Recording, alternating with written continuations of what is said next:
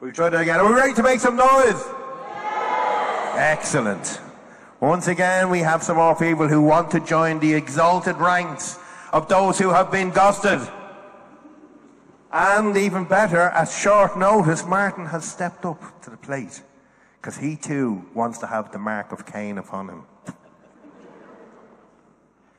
I was also told to also advise that those we now provide counselling services for those who have been traumatised by the experience that is Gasta.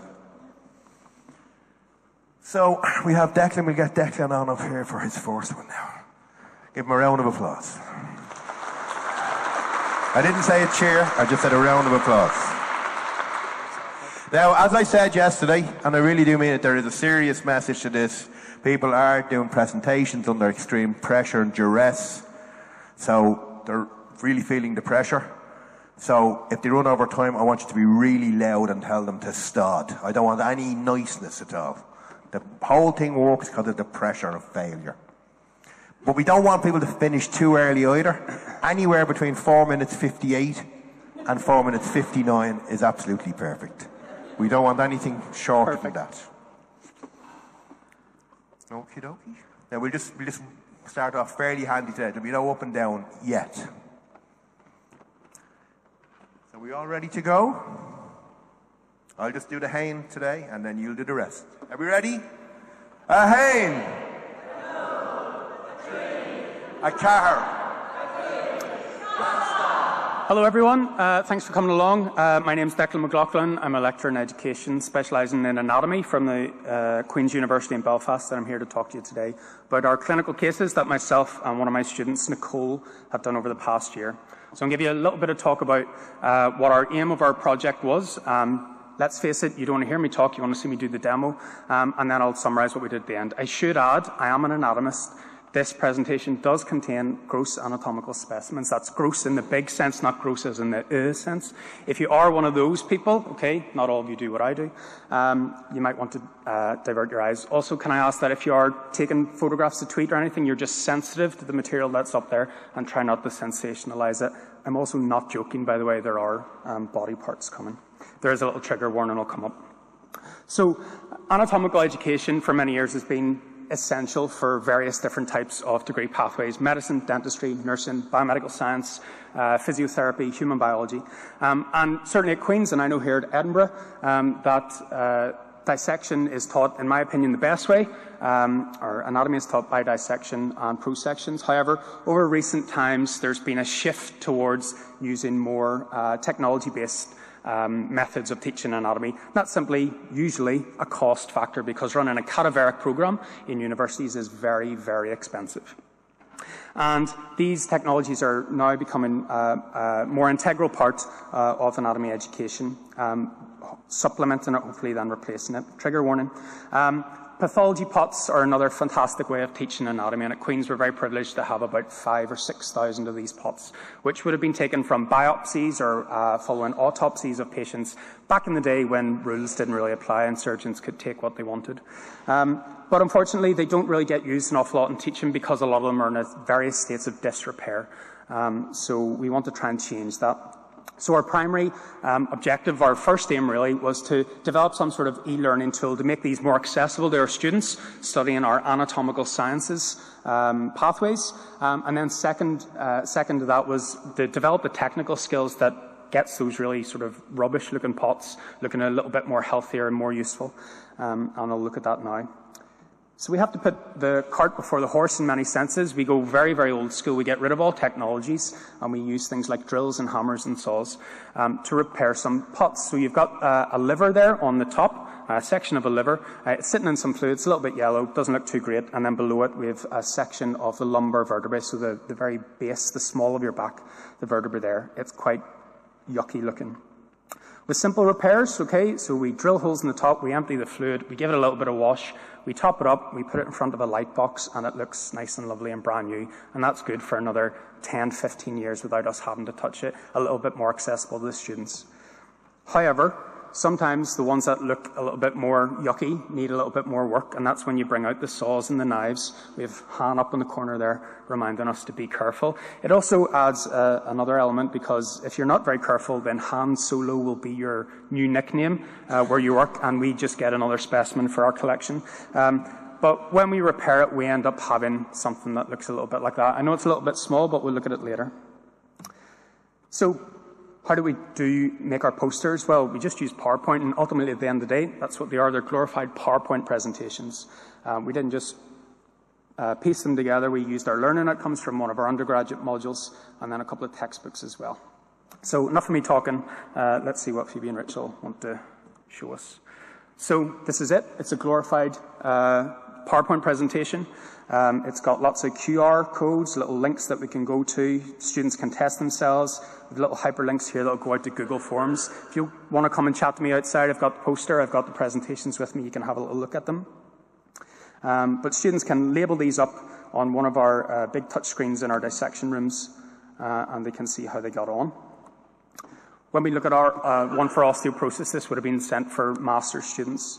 We can start seeing how we use these specimens there. So this just highlights the different places. We can zoom in on different aspects of the specimen, and these are a lot more useful than the one that was full of fat and gunk and lots of bone marrow and things like that. We can also then link to the more clinical, the physiology side of things. I can see you coming, Tom. I can see you coming. So in summary, nearly done. Large class sizes. We have 270 students to teach. We want to try and make it slightly more accessible to them. Start. So we want to focus their learning. They use it more as a revision tool. And you can come and chat to me outside. Thanks to everyone, and thank you for your attention. Well done. Straight on. Sorry. But no, as I said, joking aside, and as I meant, we're all the presenters have a chat afterwards. There's a poster out there like that. Alicia here is a colleague of Laurie, but sadly that won't get her any at all.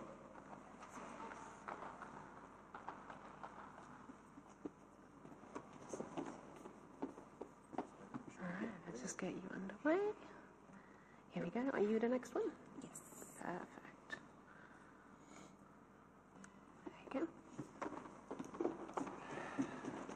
I'm not ready yet. Ready? No. No? No. Did you hear Gasta? Oh, no. Okay, now you've had one sort of bit of a count in. So we just go left and right this time. We start off with Hain, Do, 3, Cahar, Cooey, everybody together. But this time at the Gasta, I want a big arms. We need to start getting the cardiovascular going. We'll be doing the step up and down. I know everybody loved that. And God forbid you put down your laptop for 2 seconds. I know it's an EdTech conference, but who do? We start off here on the clay side, by the way. There you are. Clay is left, gas is right. A little bit more. Couple fuckle. Couple fuckle means couple of words. I know you all thought it was something else. That's all it means. That's all. Are we ready? Hey! People up in the posh seats not doing anything. You do know, like, it's a class. I can see you. So we'll try that one again. Are we ready? Hey!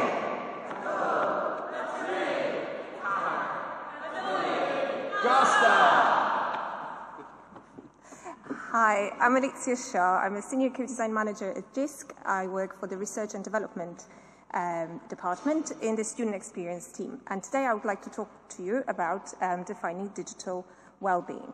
Well, for us, digital well-being is one element of the Building Digital Capability framework.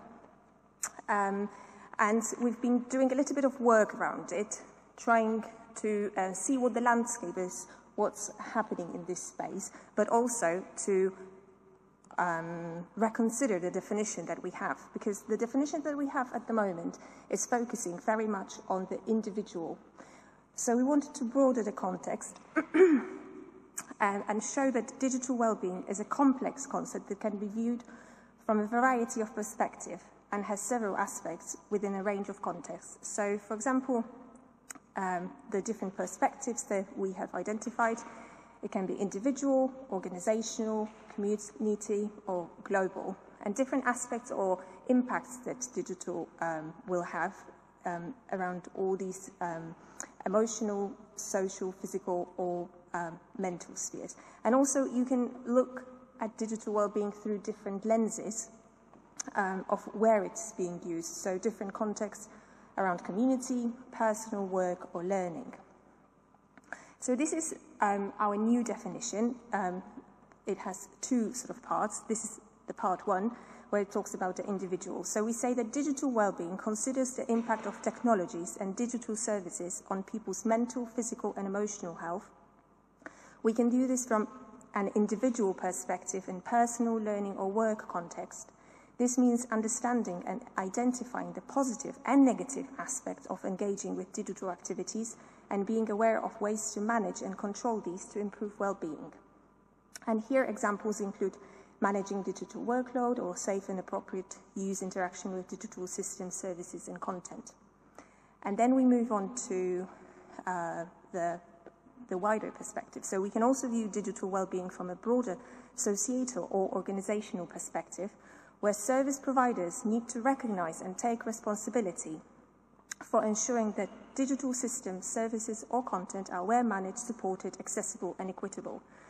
They also need to empower and build capability in their staff, service users, so including students, and partners to engage with these in a way that supports and improves their well-being. And here examples include recognizing and acknowledging the impact on users and generating an organizational culture that supports and enhances digital. There are sort of further examples there. And looking at different aspects, there are different aspects of health and well-being in a broad sense. So mental health, emotional well-being, social well-being, physical health. And digital can have both negative and positive impacts on all of these. Talking about different contexts, again, we can have digital social well-being, personal well-being, digital learning well-being, and work well-being. And again, each of these we can look at positives and negatives. So here I just picked the digital personal well-being. And if you think about positives, we can think about creating a positive identity, building self-worth, enjoyment, but also there are some negatives, such as negative comparison with others, addictive behaviors, passive consumption. So our new definition broadened the context and also tries to show that it's a complex picture, and also that we have to look both at negatives and positives. So we are hoping that you're going to join the discussion on Twitter with the hashtag digital wellbeing.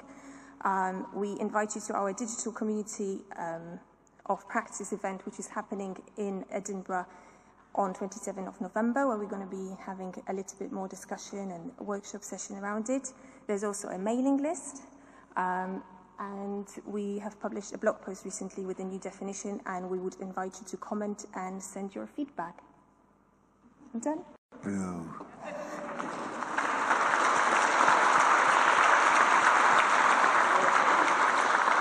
A-046. Hate that.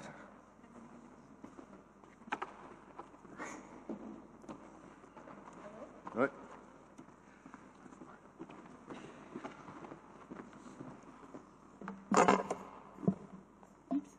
Now I said there was the jazz side was a little bit poor now today or this afternoon there. There wasn't much arm lifting or anything like that. This is for your health. I'm thinking about you. This is getting it up there and getting the blood moving around. You put that up there and raise it up. Okay, we'll make that big. Right. Okie dokie. Ready to go?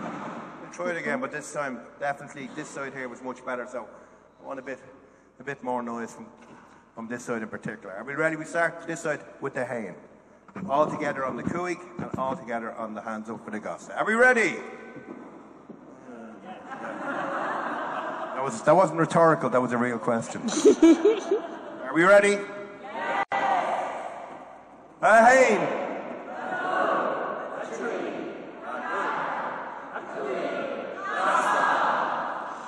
Thank you.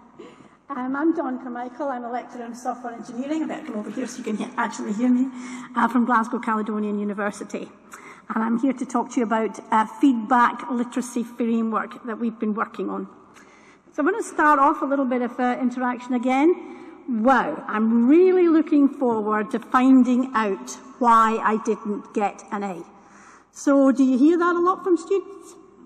No? No? Did you hear that for a lot from students? No. Indeed.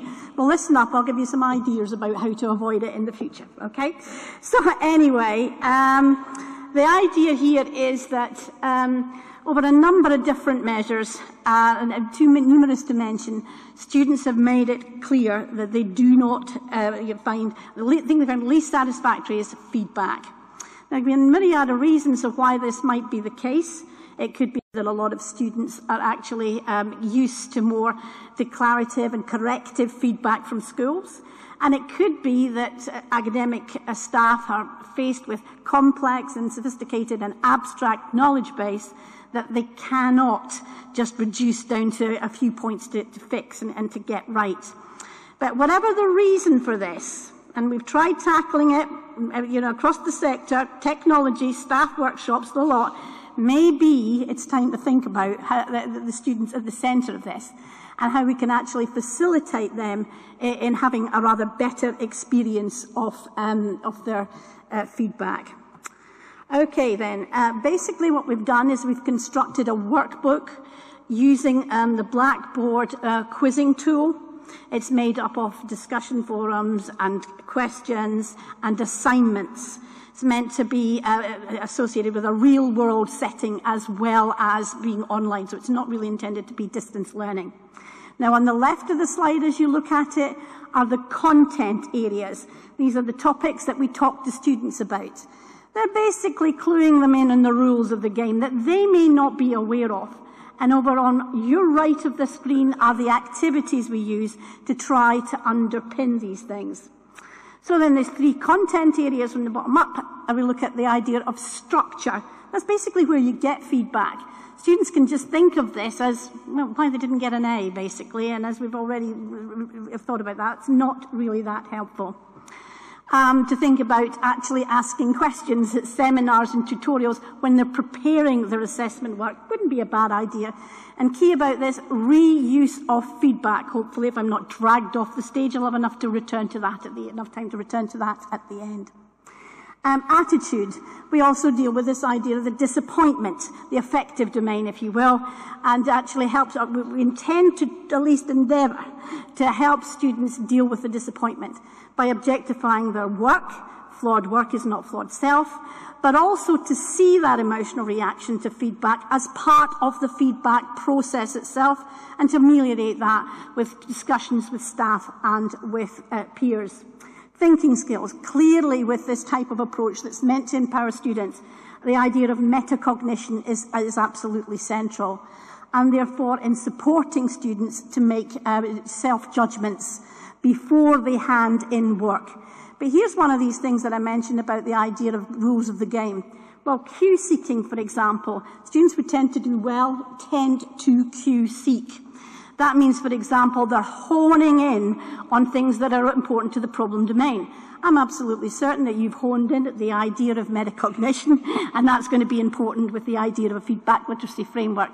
And also they have antenna going for anything to do with the word assessment coming out of the lecturer's mouth. And these are types of ideas. Then, of course, if you include everybody into this, then hopefully they will start to have a richer experience of where feedback might be coming from. We also then, moving on to the activities, and we'll just have enough to give you a few ideas there. Exemplars tend to be very popular with students, and rather more so than rubrics, incidentally, which they find even more abstract, and especially students who can struggle with an area, well, then they can actually find that that's just a little bit, too abstract for them. So exemplars can be quite good, but again, they are concrete, context-specific, and trying to get students to actually look at the more general things that we can define from it. And we have exercises like icebreakers to get across the idea of reflective dialogue. And that very last thing before Dara calls me off, I'd just like to make the point, future planning. The idea of encouraging students to see feedback as at the start of an assessment process by reusing the feedback they already have. And so thank you very much. A-2, A-3, A-car, Kuik, stop.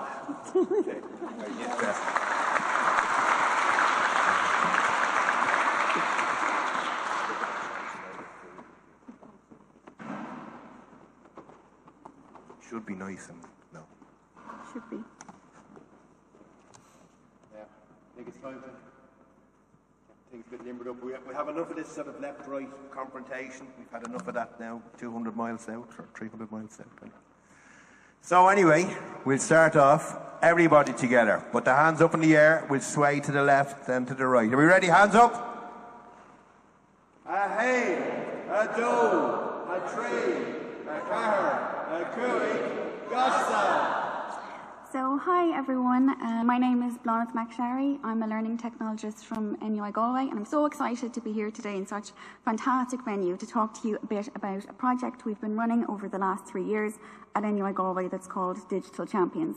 And specifically, what I'm going to talk about is how we have used champions to foster partnership within the campus community. So firstly, what is Digital Champions? So the aim of Digital Champions is to improve the digital confidence of all of those working and learning in NUI Galway. So it's aimed at both staff and students.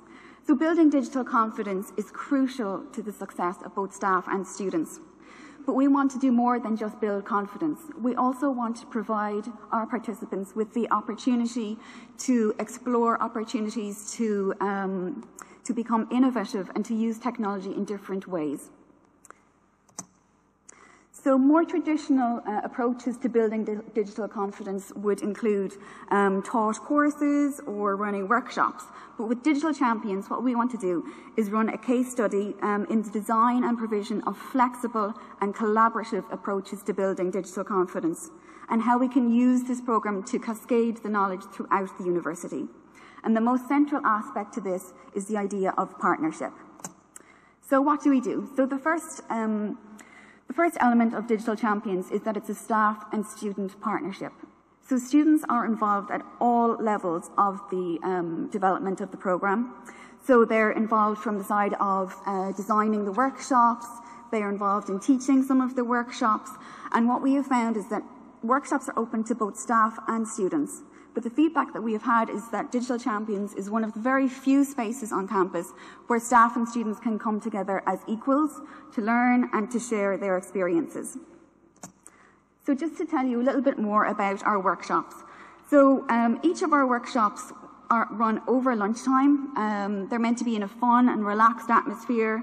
So we have cafe-style layout, we have pizzas, there's lots of inbuilt discussion points. Participants are encouraged to walk around, to chat with each other. It's relaxed and there's no pressure on anyone to come to more than they wish, so you can dip in and out as you see fit.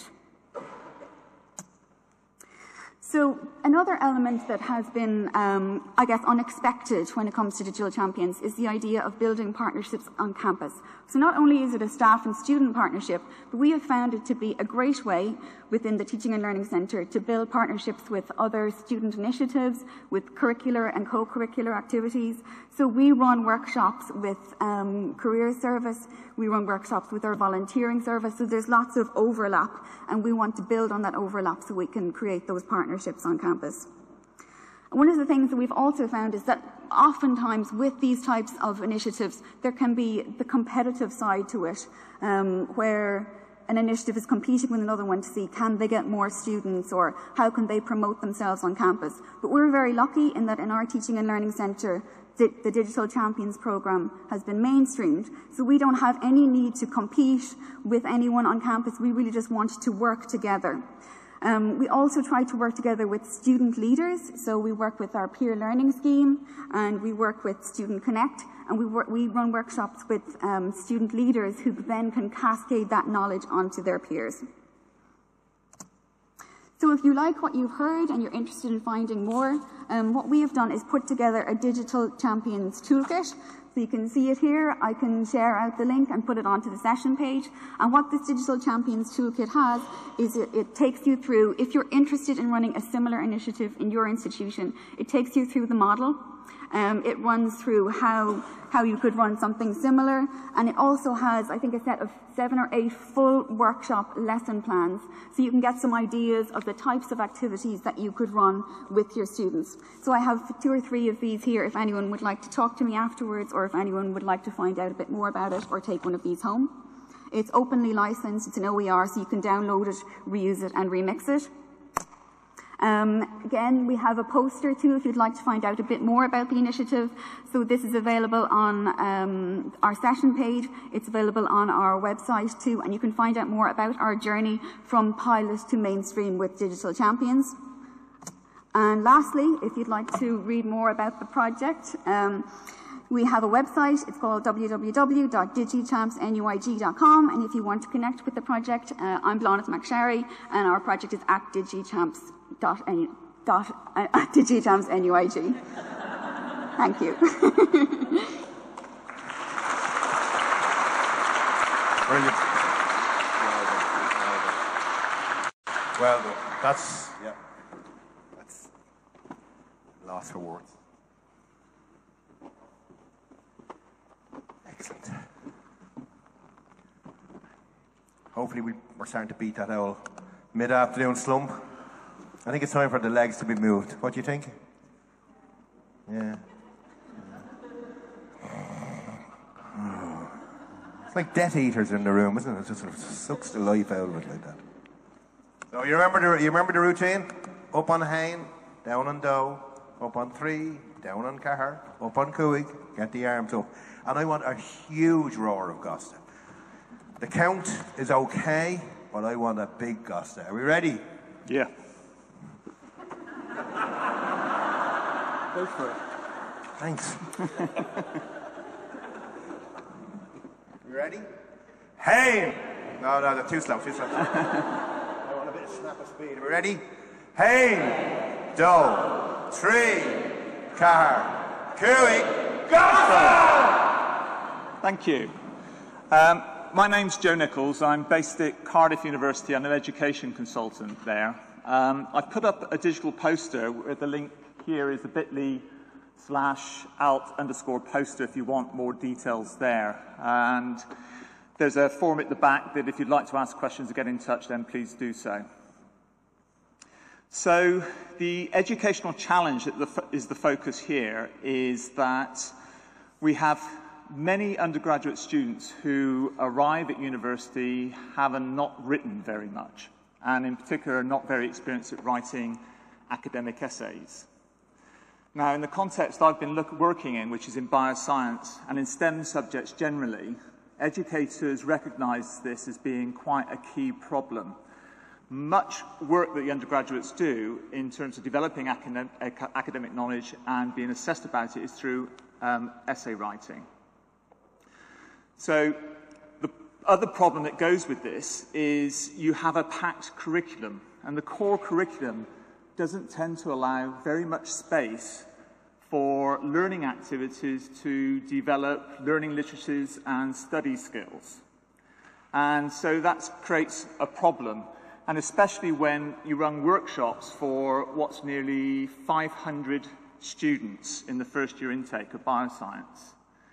So trying to cater for those individual needs of the students is a real problem, and that has implications for the individual student, the new undergraduate.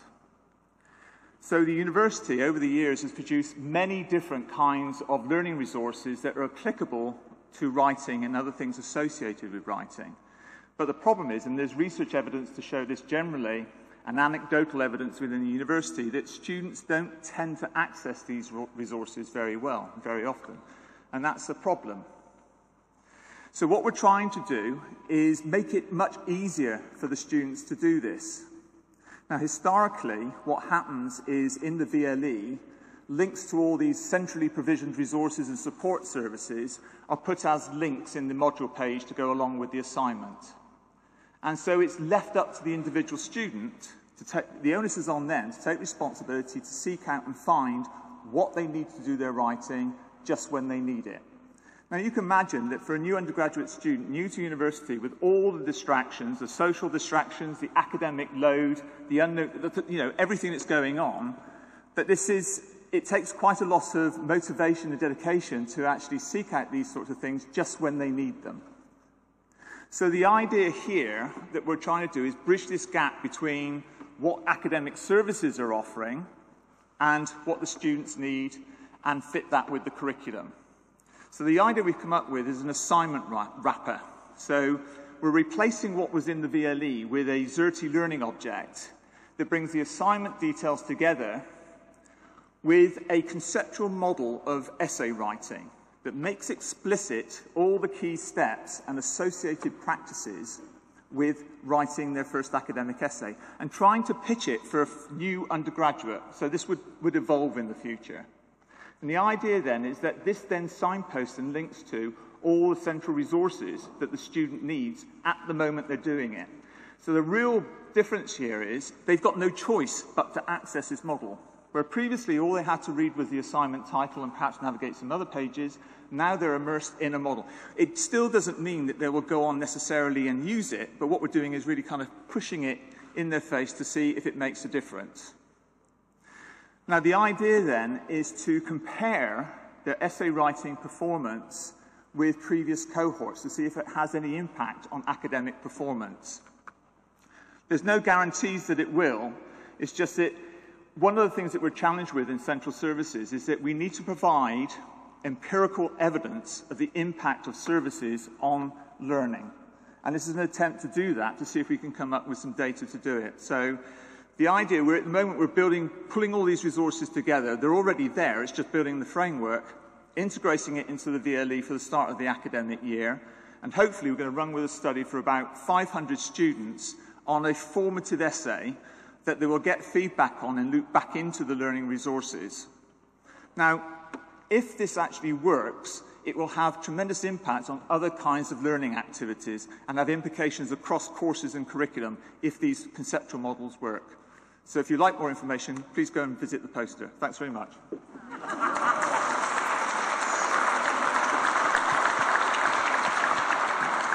Caroline, Robert?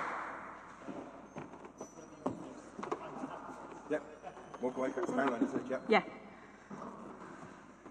I don't like the last two speakers who are right on the button, and we don't want that. We want people running over to them. That's what the crowd demands.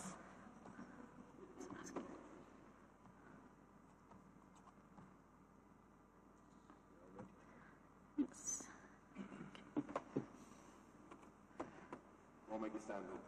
Building up for a big last crescendo. Martin is the last, so coming up with something special for that. We'll just get back to our sways again because I think people are falling asleep again. We don't want any more of that. Are we ready? Hands up. This time we're going to start to the right. Are we ready? Ahead.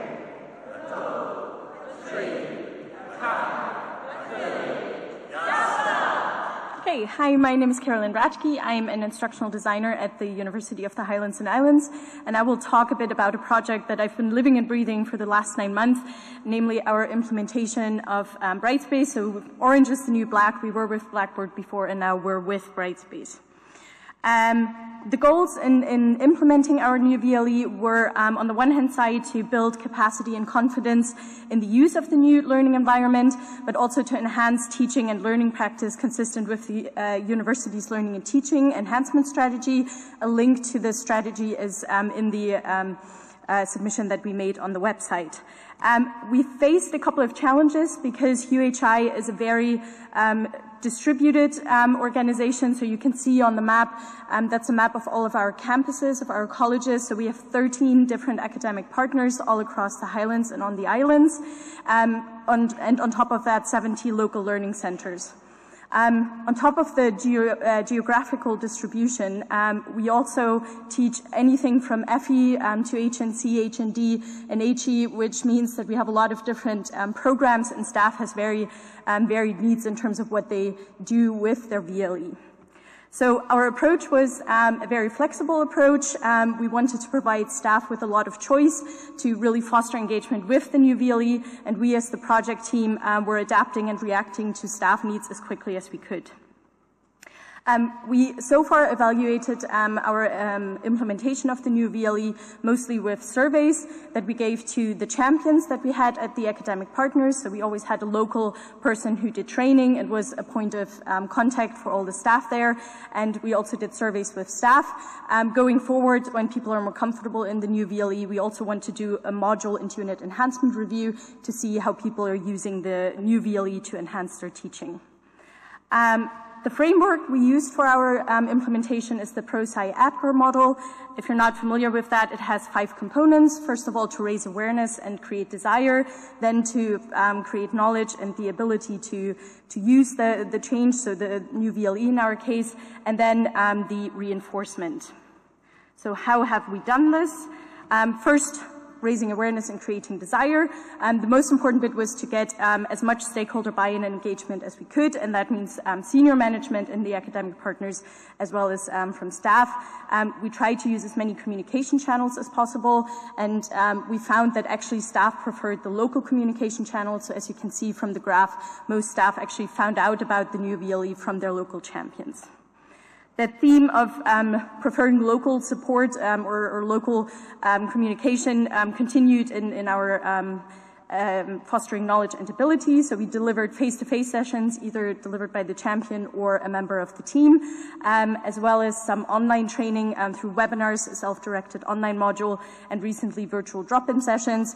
But again, as you can see from the graphs, staff actually preferred workshops, they preferred local drop-in sessions, and they weren't too keen on the webinars and the VCs, so we have shifted our approach according to what we heard from staff. The phase that we're in right now is the reinforcement, so staff are starting to teach in the new VLE on Monday, and then we'll go forward and concentrate on especially the enhancement. Some of the results that we've seen so far and lessons that we've learned is that time and timing is really essential, and we just want to stress the first point here. Staff really need protected time to engage with the new VLE. Because we're such a unique institution, we have a lot of staff that is part-time, so they had sometimes issues engaging with all the training or making it to professional development events. And we had some industrial action earlier in the year, which created some issues as well, because again, it took away time from staff to engage with the new VLE.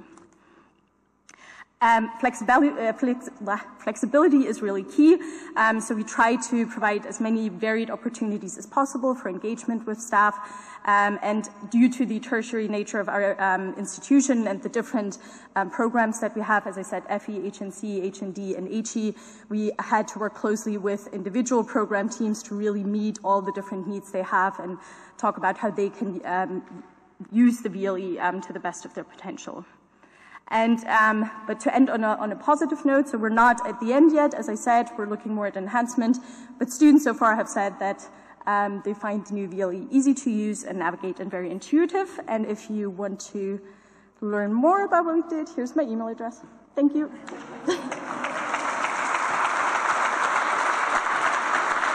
I don't like this anymore. That's 3 people now and you're no fun. Robert? Don't let me down. Sorry, I missed my slots. Not at all. I wasn't paying attention, forgive me. Yeah, well, that could impact on the amount of time available. Harsh. I think it's a bit harsh, but fair, ultimately. Okay.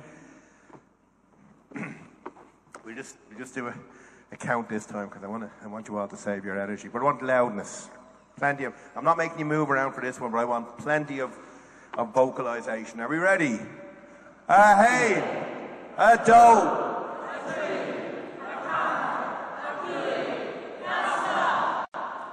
I'm going to have that in my dreams tonight.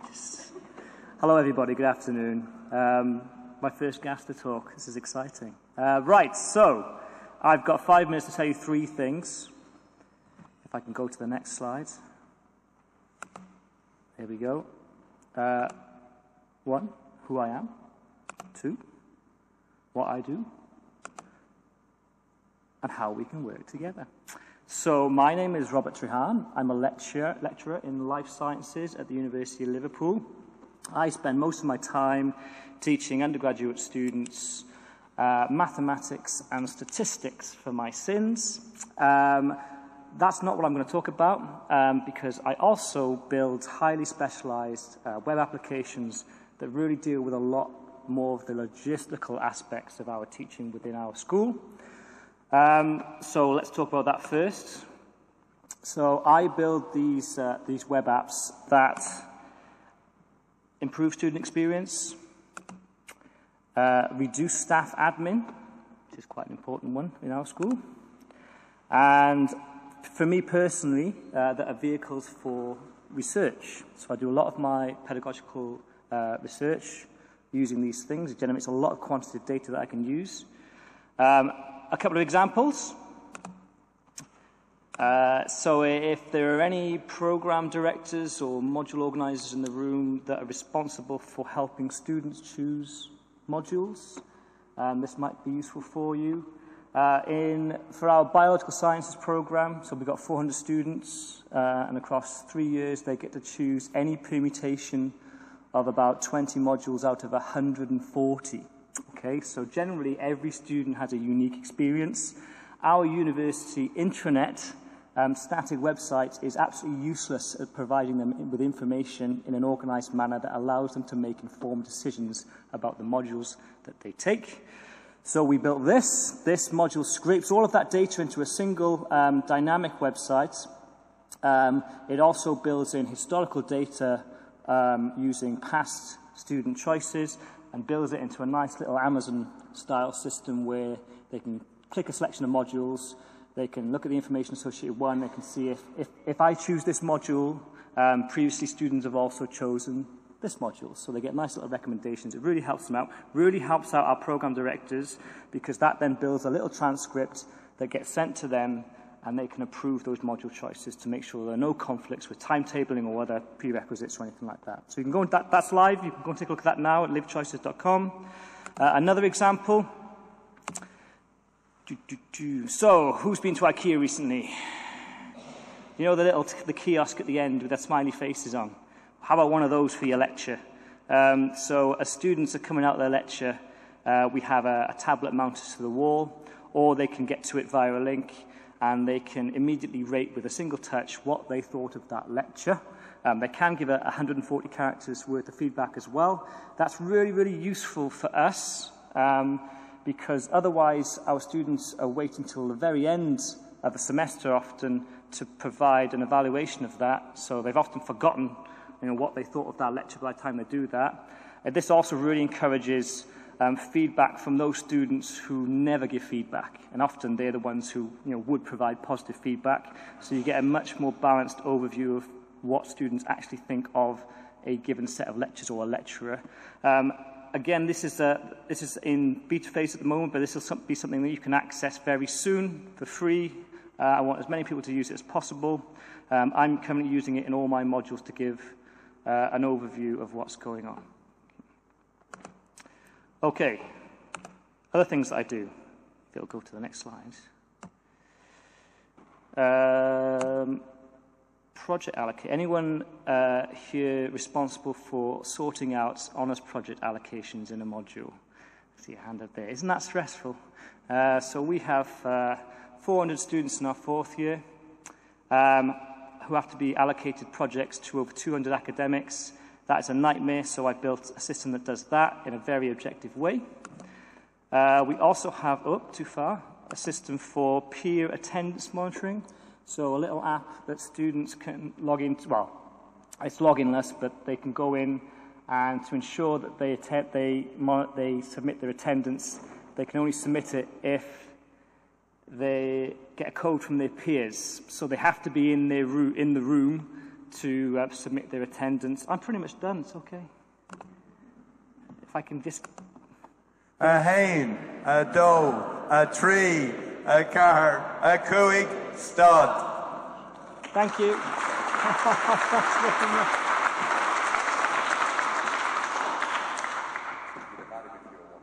Yeah, now Martin. Last but certainly not least, the man who's going to squash a 20-minute presentation into 5 minutes. Oh, it's you. Oh, it is. Now, I think I wanted to serenade him.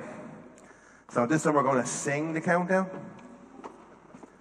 Now, it's very simple. We're just going to keep to the tune of a doe there. So it'll be a hain, a doe, a tree, a car, cooig, and now you can start your Gasta.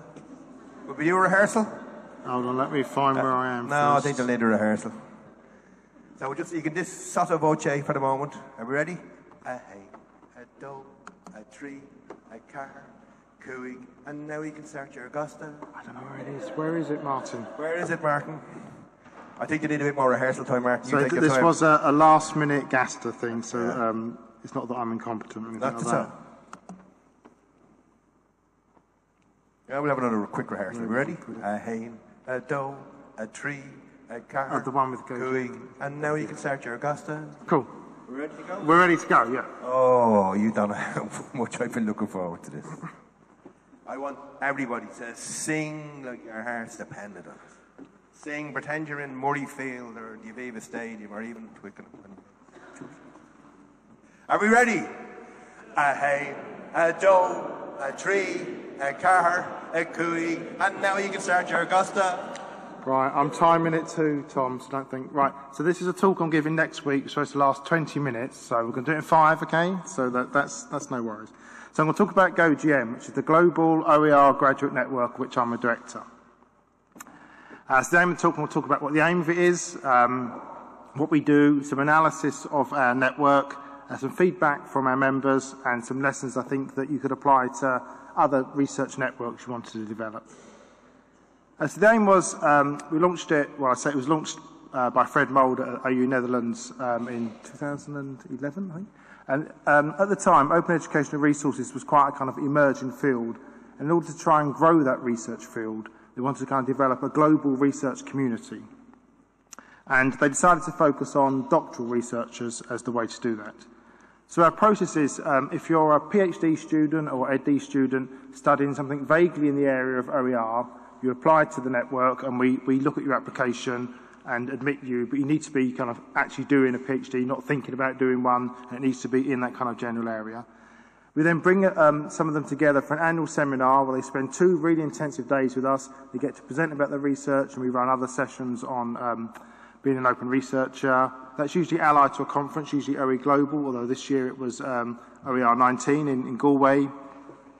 We run webinars, we've got a very active Twitter account, we send out newsletters, we share resources, so we just try to develop this very supportive network. We also give out awards every year for best paper and best open educational practice. We really want them to become open practitioners as well, not just researchers who come in and look at this open stuff and then go away and don't do it anymore. So currently we've got 113 members.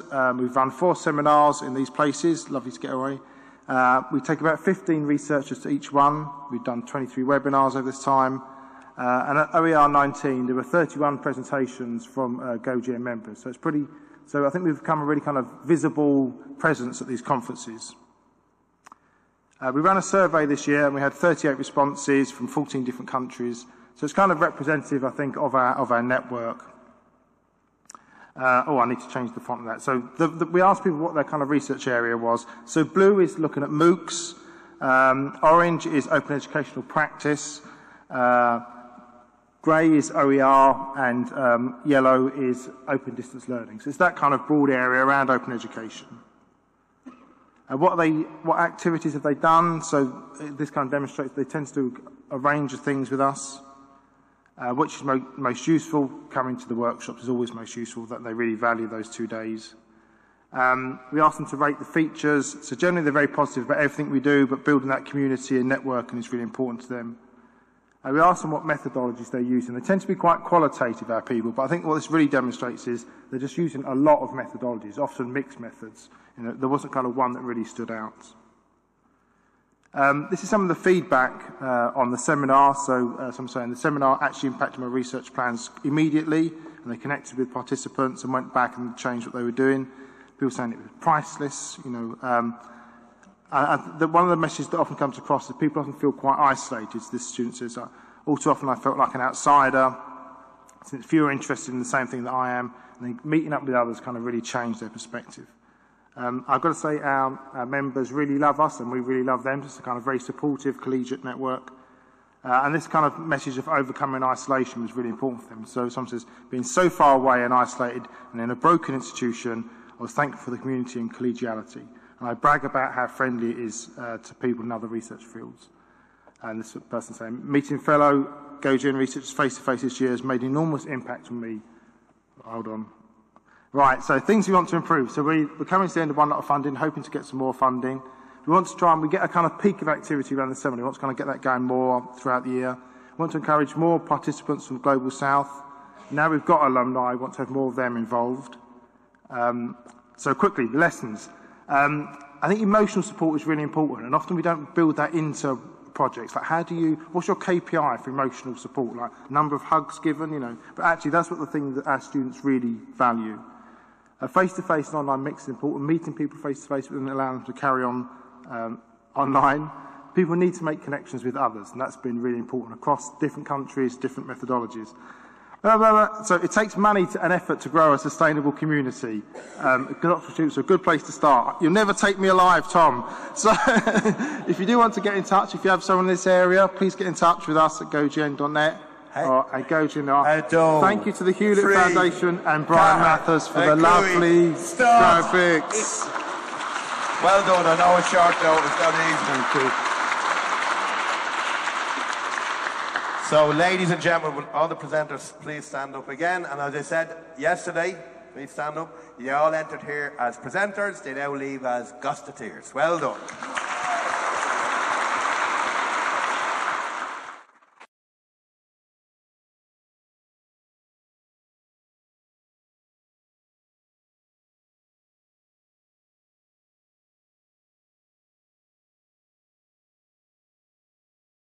Edina's work with learning technologists helps to develop skilled, data-literate students who can change our world for the better. Teachers and students can develop and share coding skills with Notable, our Jupyter Notebook service. Our Digimap services deliver high-quality mapping data for all stages of education. Future developments include a text and data mining service, working with satellite data and machine learning, and smart campus technology.